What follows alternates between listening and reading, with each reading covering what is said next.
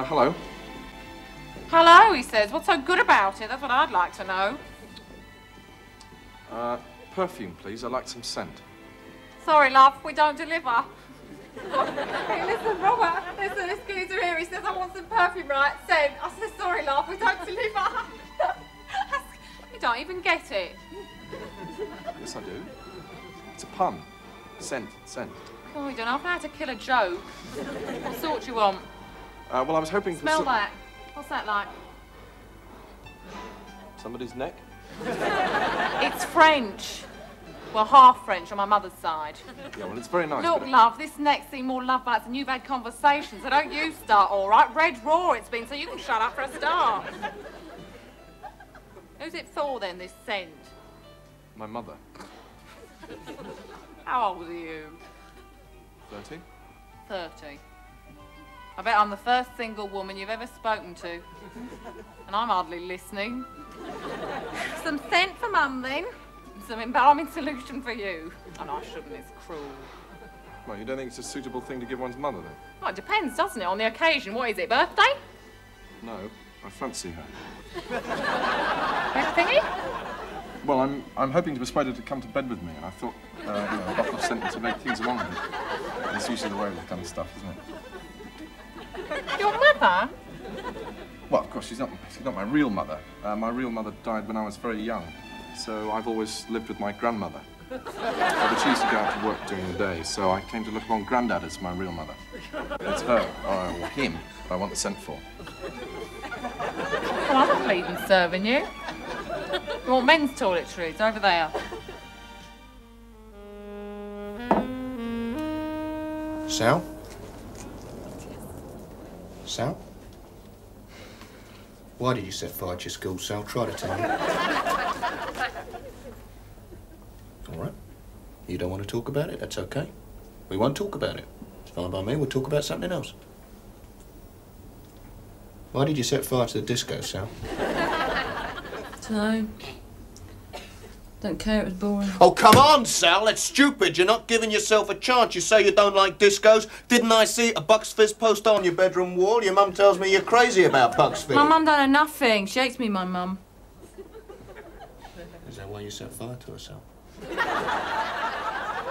Doesn't set fire to her. Good. Well done, Sal, that's right. Now, I knew you didn't, but I wondered if you did. Well, it's not the sort of thing you're going to forget, is it? Setting fire to your bleeding mum. Yeah, all right. Yeah, well, is it? I've said all right.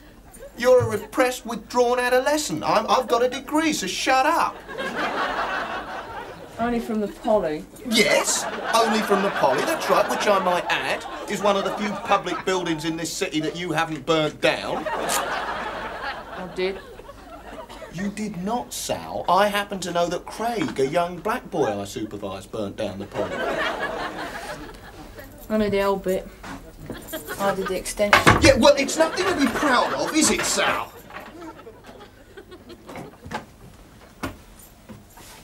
Now, listen to me. I want to ask you a question. Do you know a young runaway called Scotty? Highly creative, taciturn, finds communication difficult. That's the one. Could be one of 100, couldn't he? No. He told me, with difficulty, that he burnt down the Polly extension. Yeah, well, it was a wild night. A lot of claims got put in for that one. Hey, Sal, can I scrounge a rollie off you? No. Sal, listen to me. Try and understand what I'm saying. You're imaginative, you're lively, you're fertile and you're inventive. And that's good, Sal, very good. But also, you're tongue-tied, reticent, reserved and aggressive. Bad, Sal. Now, I've been doing some research into your background and I think I may have come up with some of the answers that we need. We need, Sal. It seems that all through your school days, you, a normal, healthy girl, were known as Fat Sal, the spotty spastic. No, I wasn't. Kids can be very cruel, Sal, but so often they see the truth. You were, and are, fat and spotty. They call me Sandra. Yeah, but that wasn't your real name, was it, Fat Sal? Yes, it was. Now, come on, Fat Sal, listen to me. No wonder you're angry. Of course you are. You're uneducated, you're unqualified, you're unemployable. You've got no possibility or prospects of work of any kind. Your life is a total mess. But always remember, you're creative, you're lively, you're fertile and imaginative. I respect it. Don't worry, that's just Jimmy come for his appointment. We're breaking through here. We can wait. Now, come on, Sal. That hairstyle, you designed it yourself. It looks a total mess. But Go get me a beer out of the icebox. And be a pal. You mean be a human sacrifice? When was the last time you went to the Antarctic and Bermuda shorts? Besides, I donated the contents of the Frigidaire to the Institute of Salmonella Research and Ptomaine Investigation Domestic Projects Division already. What did they make of it? A fortune in tranquilizers. Boom, boom. You mean our Frigidaire is keeping the excitable from getting overexcited, the disillusioned from being disillusioned by disillusionment, the neurotic from being obsessed by their own neurosis, and helping the unacceptable to be accepted by accepting the unacceptable? You could put it that way. Right. Well, what I want to know is, who the hell drank the beer? There's an alien being in possession of the fridge. Penicillin is creeping from the door, and the Jubilee cake That's been resident since the Jubilee. Has cultivated a fashionable drug subculture with the appetite of an underprivileged vulture, and it's eating all the maggots from the floor. And if you think that's tasteless, there's more. There's spores emanating from the pores of the Christmas turkey. And what a Christmas that was. I was Santa Claus. 1964 was a hell of a year. 4 Christmases. If we had a dishwasher, we could wash off the plate, eat regular meals, cause we wouldn't have to wait for the breakfast to solidify and get hard. If we had a TV with remote control, we could change the channel, it would give us a whole new outlook. I'm getting bored with the test card. If we had a waste disposal to dispose of the waste, then we wouldn't waste a minute, we'd tidy up the place. If we had a vacuum cleaner, we would clean up the dust. But it doesn't seem worth it, cause it'll only just get dirty once again in the long run. Not much fun. Say, it must be your turn to go to the John for me. It's your turn to destroy the washing up. Then it must be your turn to fumigate the air conditioner. And your turn to go and burn the laundry and destroy the correspondence relating to all gainful employment in the last tax year. Tomorrow? Yeah, tomorrow. Hold it. There's no need to do any of that. No need to move. Sit back and relax. The building is on fire, and all these little inconveniences will be taken care of in due course. Can you smell the burning? It's getting close. Can you smell the burning? It's getting mighty close. Can you smell the burning? It's getting real close. Can you smell the burning? Just stay cool and go get me a Can beer you smell the burning? out of the icebox. Can you smell the burning? And be a pal.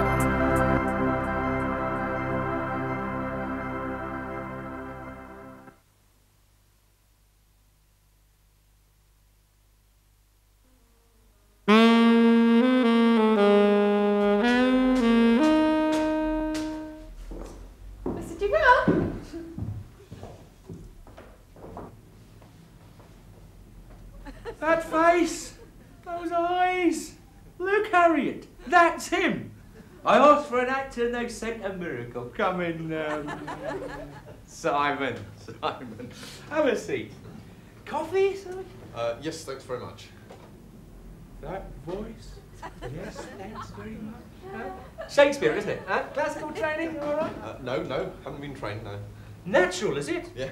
What a gift, Simon. And Simon, have I got a gift for you? A real humdinger. Dinger. How's your Spanish, Simon? I don't speak Spanish. And English? Yes. Handy.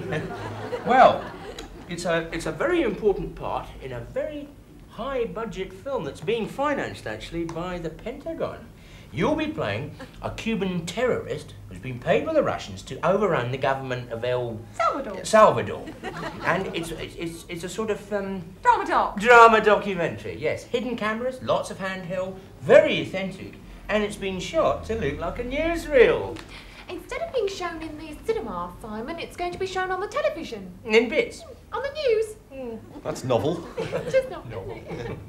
So I'm to play a Cuban terrorist who's being paid by the Russians to overthrow the government of El Salvador, and it's going to be shown in bits on the television news. Yeah. Are there any other parts going? No other parts as such, Simon, because they're going to be using a lot of real people, you know, amateurs. Very Bill Forsyth, very fashionable. Government troops will be real. Real troops? Isn't that a bit dangerous? No. Well, why don't they use real Cuban terrorists? Equity. Equity. Yeah, exactly. Oh. They'll be using blank bullets, I presume. Good as. Good as? Not a very little. Teensy. I could get killed. Simon, you could get killed crossing that road out there. I nearly was this morning, wasn't I, Harriet? We're talking about fame. Fame? I mean, what would James Dean be doing if he was alive today? Eh? Guest spots on the Barbara Mandrell show if he was lucky. So when would shooting start? Shooting's been going on for about a year, Simon, but you can just join in when you get there.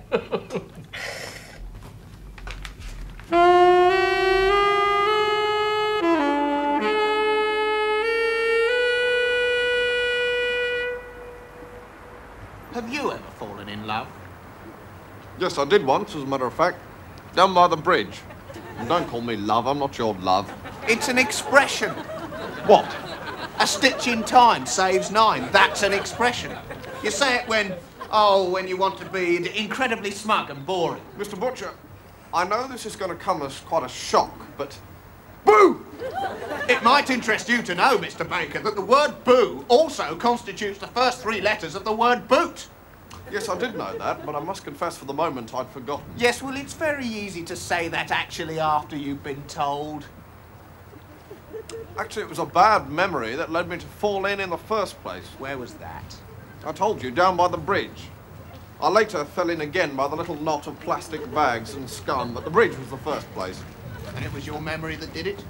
Yes, you see, I couldn't remember exactly how old I was when I first, you know, did it.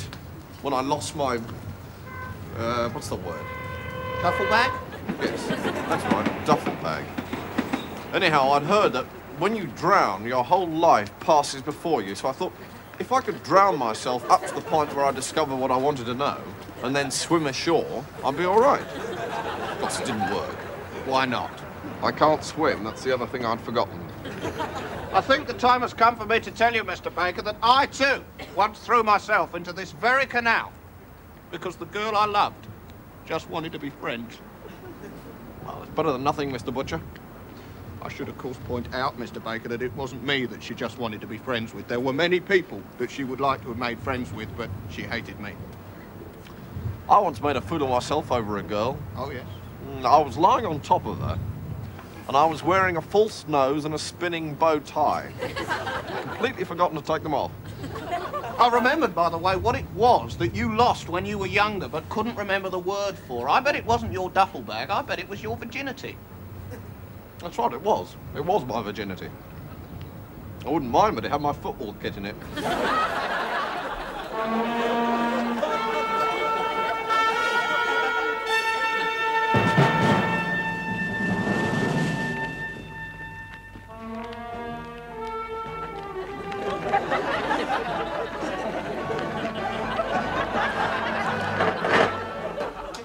Well, sir?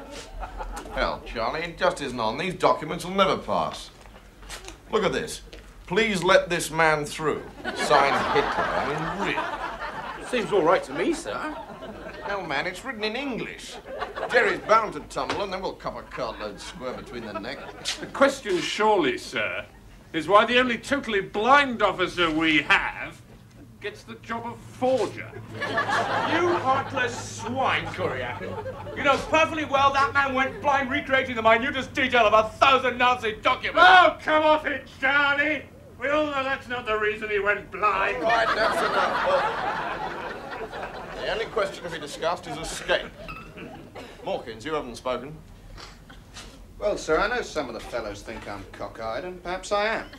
But I'm the only chap in this room who can look in two different directions at the same time.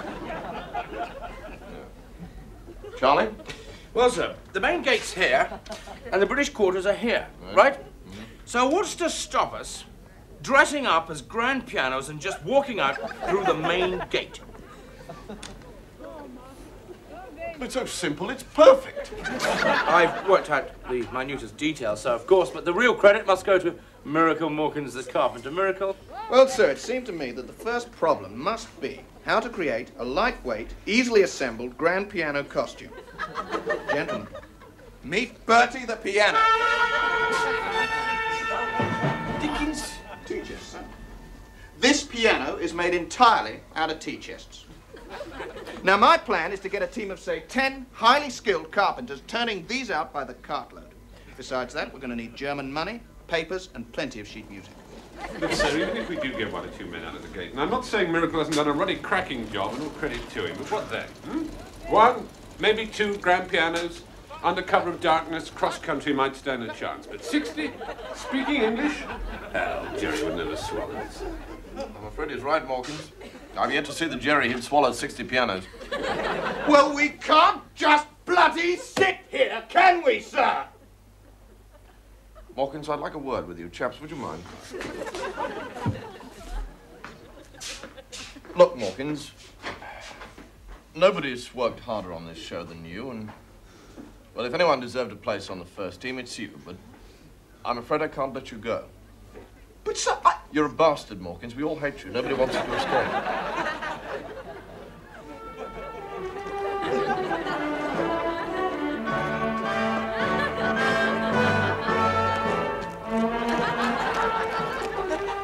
God, the crazy fool's trying for it. What? Go for it, man. Go for it. Go. Yes, Rollo. Go on, Rollo. Halt! Hiya! Oh! Oh! Captain, come, bitte. Was ist denn los, Stachel? I think this piano is out of tune. You're an ape, Stachel. This is no piano. This is an old soapbox. Throw it out with the rest of the rubbish. Yeah, come.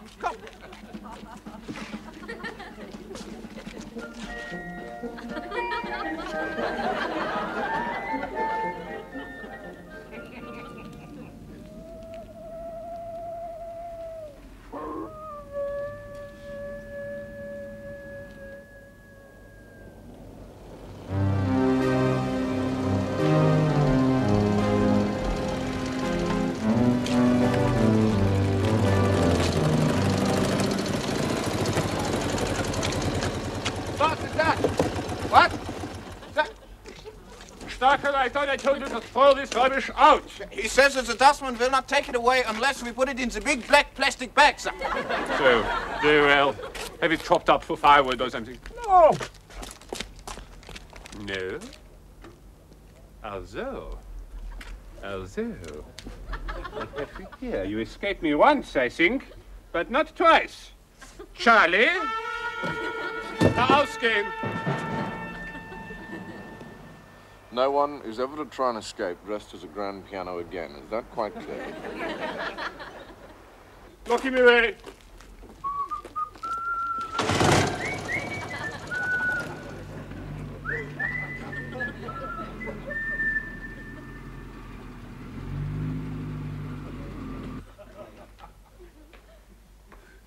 Charlie, welcome home. Very nice try indeed, Charlie. Hard lines, man. Very hard lines. Have a smoke. Yeah, put the top down. Sir? Yes? There is another way. Carry on, Miracle. Have you ever noticed how an ordinary army greatcoat is incredibly similar in both colour and design to a Churchill tank? No? Good. Well, nor had I. And that got me thinking. So I started off with this, and I ended up with... This. Good digging God. Gentlemen, meet Gertie the woman. Miracle. Miracle, is that you? You've changed, Miracle. Gertie, Kyriakin. Gertie. That's my new identity, at least until this show's over. You see, sir, I got to thinking about what the last thing Jerry would expect to see going through that gate. A Churchill tank. Exactly, sir. But what's the second to last thing he'd expect to see? A Churchill tank driven by a woman, of course, yes. Not on, sir. So I came up with Gertie. The only trouble is that no matter how I work it, my tank still looks like a piano. Sir, what's to stop? What's to stop Miracle and I going to bed together right now? Yes. Carry on, Miracle. Or rather, Gertie. I can see this is going to take some getting used to. Well, you see, my main problem was tools, sir. As you know, I gathered up all the old bits of fluff and cut holes, cotton reels and such to make a hammer with. But all I could come up with was this. And it's really jolly clumsy for bashing things in with. I said, does that thing work? Yes, of course. Well then, what's to stop Miracle and I going to bed together right now? Quick, create a diversion. Why? I'm bored.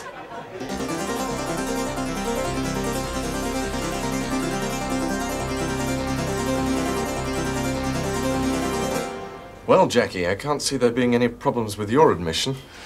What an extraordinarily clean student rail card you have. Now then, just tell me a little bit about yourself. Well, my mother works for a large building society saying good morning. My father works in a bank saying yes, which is something he likes to say. Splendid. Splendid. And John, I must say that spanking new Barclays Bank student survival kit really looks jolly nice. What about you? Well, my mother recently changed her husband and managed to persuade all the other ladies at the cricket club to do the same. And my father has a certain smile, which means, you know, you'll always be welcome. Good, good. I noticed that your surname is Coverley. It's just my bank manager's called Coverley. It's no relation, is it? It's my uncle. Oh, is it? Oh. My wife and I have been saving for some years now, and I think we're both agreed that we're about ready to start our own business. Excuse me, you haven't been listening to a single word. Oh no, I don't listen. The cartoon Griffin does the listening. I just wait until he finishes and then tell him to piss off.